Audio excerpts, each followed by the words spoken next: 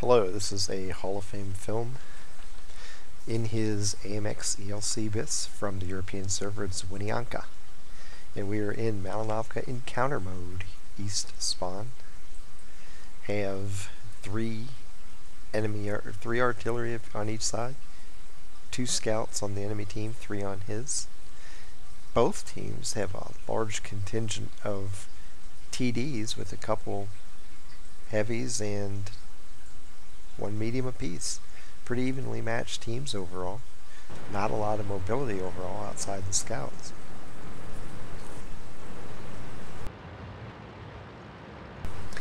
The enemy team's probably a little bit more mobile because 2 of their TDs are Hellcats.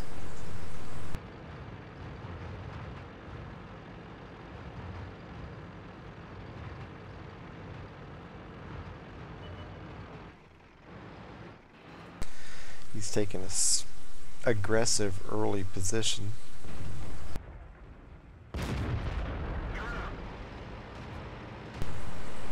And wipes the heads out. It's only a tier 6 fight, so this is like about as good as it gets for an ELC.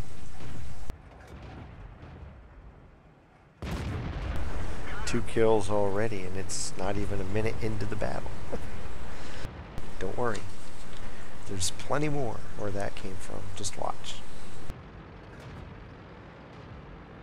And again, I'd never see the films before I comment on them, but I do know the medals they earned and their XP and all that, so I kind of have an idea of how well they did. I just don't know how they went about doing it until I watched the film, and I watched that for the first time just like you guys are.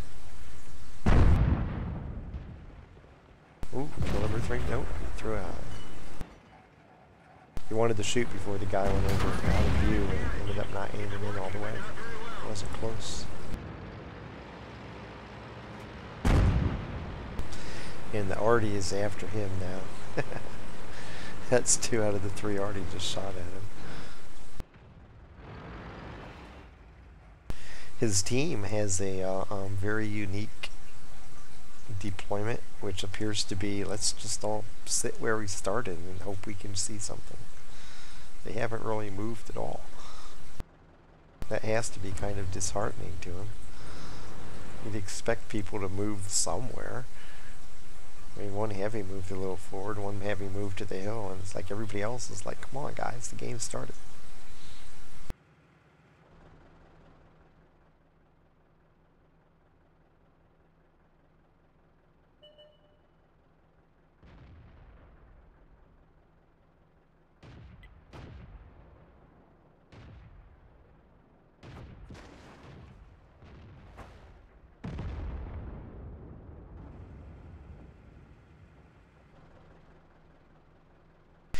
I don't know if he's stalking the KV2 right now or what, but man, he is intent on just watching something up there, waiting for something to appear. I really think he is waiting on the KV2. He wants that KV2 out of there because it can blow him up in 1 round.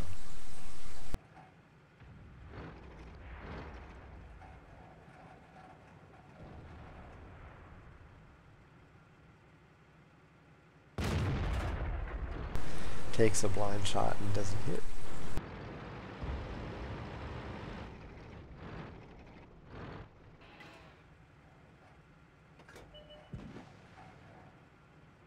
Well, now at least the Artie has said enough of this camping, we're going to go fight. It's pretty bad when the Artie's the most aggressive tank on your team.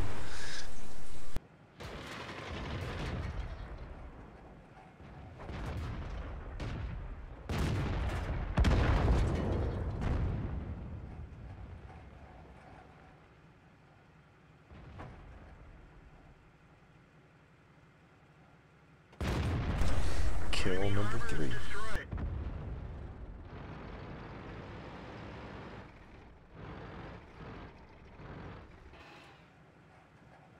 He knows the 2 Hellcats are sitting over here in the C and D5 area.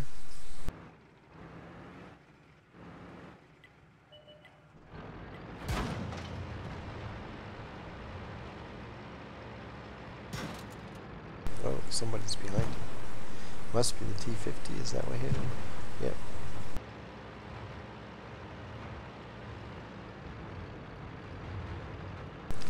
No surprise somebody would have circled around behind him because nobody bothered to look south at all.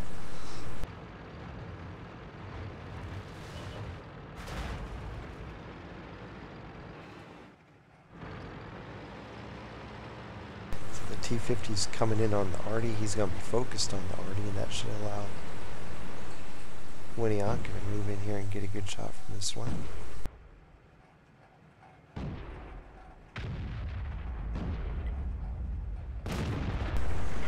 Number 4. 5 on 5 now. 2 Hellcats and 3 Arties versus 2 Artie, a light, a medium, and a TD.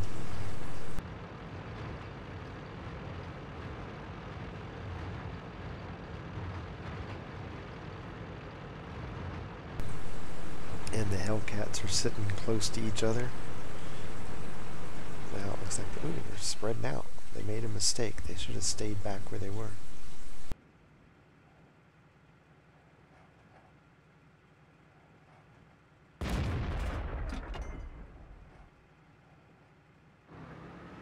It would have made much more sense for the Hellcats to stay back where they were at and stay together and provide spots as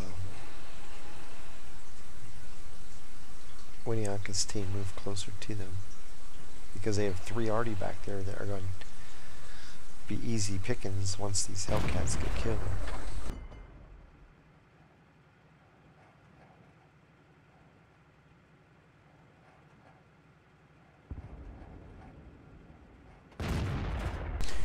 Kill number 5. 4 tanks to go.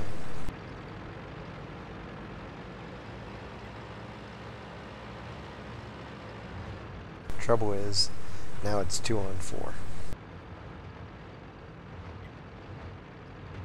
And WinnieANKA's doing what the Hellcats should have done, and that's get close to their Artie. They have to shoot quick, and he gets it. He beat the guy to the draw and stays alive. Kill number 6. 3 tanks to go. I was about to say, WinnieANKA was smart and went back to be within range of his artillery, close to the artillery. And that's what the Hellcats should have done when it was just them and 3 artillery. They should have stayed over there fairly close and been able to spot for their artillery as WinnieANKA's team probably would have moved over that way to figure out where they all were. But they got aggressive at the wrong time, and now they're probably going to lose the fight because of it.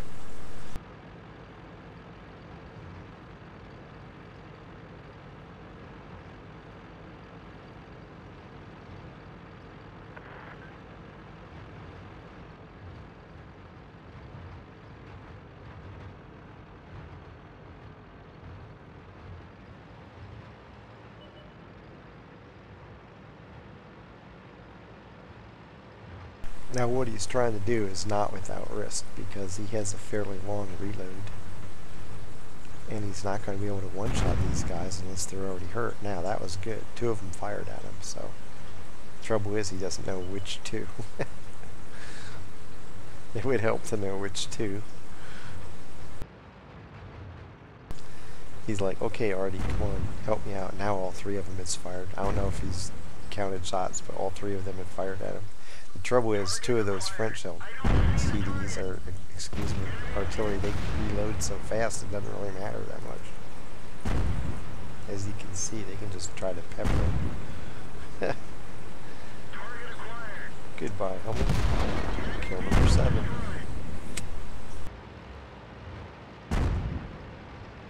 The reloads on those things are amazing fast. And remember that whenever you go up against one.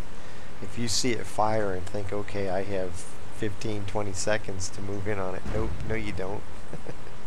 You just have a very short time until it's popping another round at you.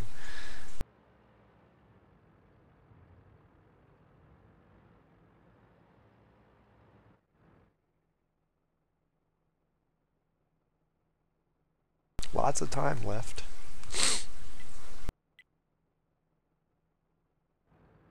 He's asking his artillery to cap, which isn't a bad idea.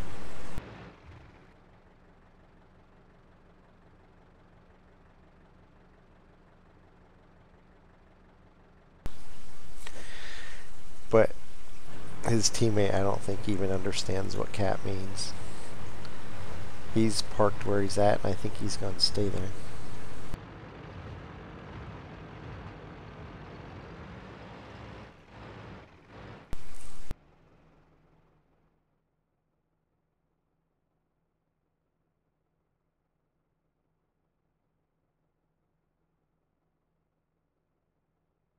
Oh, he's going to move farther up the hill. Really would be nice of him to go down and get on cap.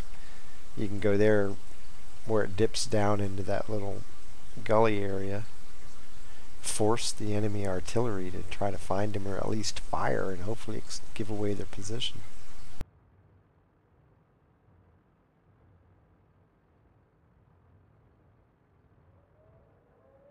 Ah, so they're going to go cap. That's not the smartest idea in the world. Okay, there the one guy is. Shoot well. Oh. Now get away. Yay! Allied artillery to the rescue. But now if this last arty stays on cap, he's just crazy.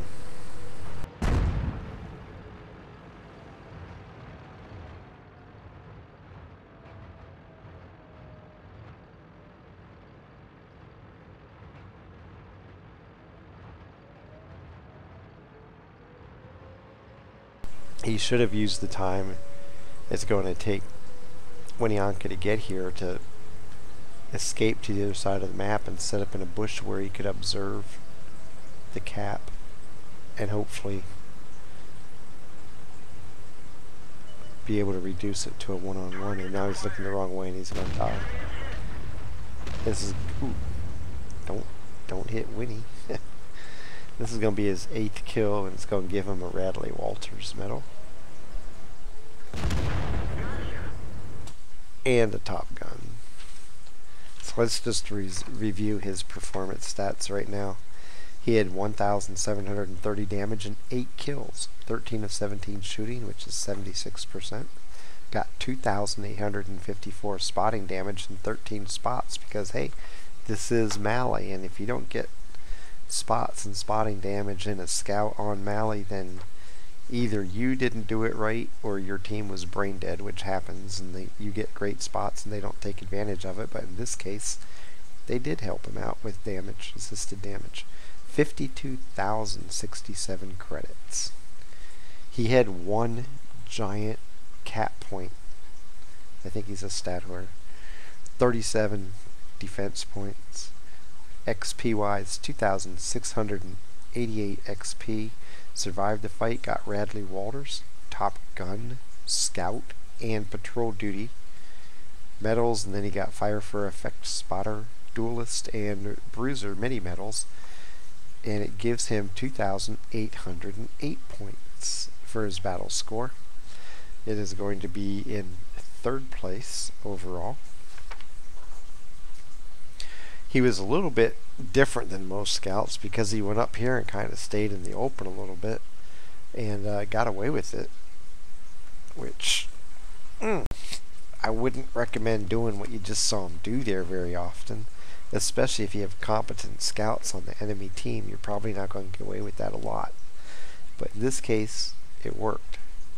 Nobody on his team went anywhere at first. That was kind of bizarre, and it ended up almost costing him because he was up in this area spotting and shooting at these tanks, and as he started to turn his attention down here, T-50 came in this way and was able to light him up and take a shot at him, but the T-50 went for Artie instead of him, and that was a bad choice because you know the moment you shoot him he's going to start thinking about you, and if then he sees you're moving on towards Artie and not ignoring him, you're going to die. That's exactly what happened.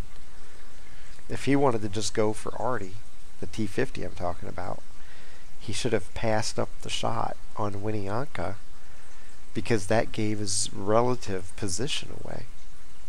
It let WinnieANKA know that there was somebody to the south of him. So if he wanted to go in and take out Artie, he should have not fired and given away his not his location but his relative location, gone over and taken out the arty, and by that time Winnie couldn't have come help. So you don't want to give away your position if you're trying to sneak behind lines. So he kind of blew that, but in the end it came down to WinnieANKA trying to outlocate 3 artillery. He had the help of an M41 who actually did help and got a kill on the one French arty and helped him out big time.